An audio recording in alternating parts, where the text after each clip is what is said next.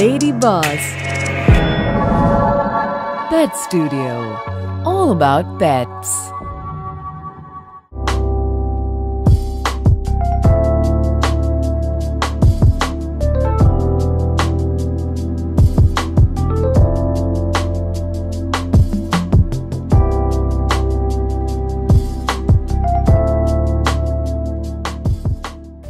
This is my 10 feet fish tank.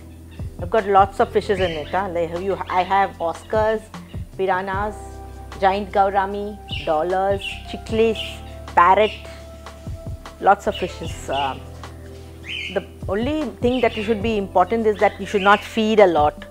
Overfeeding the fishes will kill the fish. If you don't feed them, they live.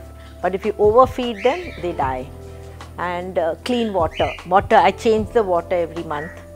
I give them fresh water, and oxygen is also very important.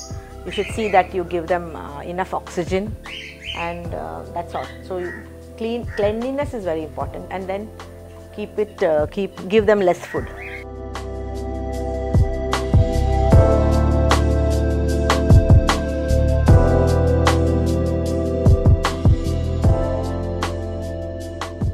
These fishes are kind of tame fish, like you cannot keep my Oscar is there. Oscar is a little wild fish, but it's small now. It might kill other fishes, so you should be very careful of not mixing your wild fish with the tame ones, otherwise they start killing other fish. So once the Oscar grows a little bit, I will put them to another tank. So we have to be very careful that you put like fishes together, so that these are not ornamental fish. Ornamental fish are the other fishes which are just like goldfish and all, but these are little the next level. They can also bite other fish, but these all are the similar kind of category, so you can keep them together.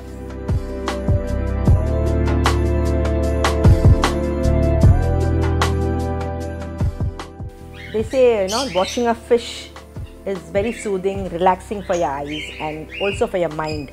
My husband makes it a point. Every evening he likes to sit on the chair, watch the fish, for at least half an hour. It really soothes him, he says. So they are very relaxing, good for the eyes.